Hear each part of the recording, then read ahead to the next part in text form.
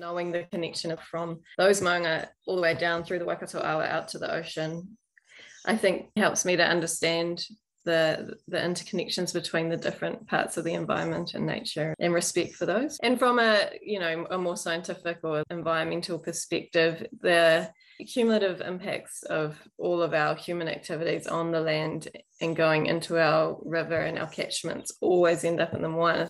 If we're doing work for sustainable seas and on the Moana, we're actually doing work for the entire environment and all of Aotearoa. How would I describe the current state? It's so hard because I look out at it and it looks beautiful, but you know that it's not underneath the surface. You know things aren't healthy.